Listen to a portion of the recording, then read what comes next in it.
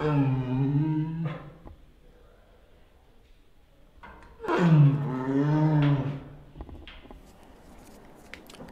don't have to be a wildlife expert to see that this is an unhappy animal.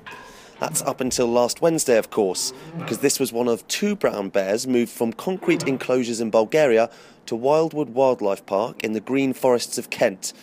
Peter Smith, the CEO of the park, explained how the bears came to their attention. Last year, a Dutch charity contacted us about these poor bears in Bulgaria that were part of a canned hunting operation. This is where bears are bred and then released for people who pay to shoot them.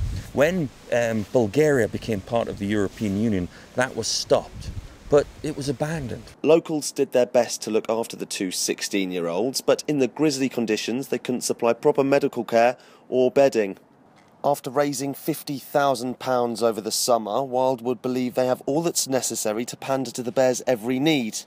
Eventually, with intensive mental and physical rehabilitation, they hope to introduce them to the park's wolves so they can integrate much as they would in the wild. So this is the 1.2 acre area of land that these bears will eventually call home.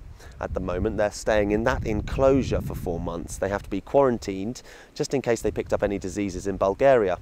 For Peter Smith, the rehoming of these bears here, well, it's just the start of a very ambitious project. Over the last many hundreds of years, we have wiped out all the animals, we've taken away their habitat, but we can restore it, and we can restore it without costing any jobs, without really affecting the economy at all. All we need to do is change land.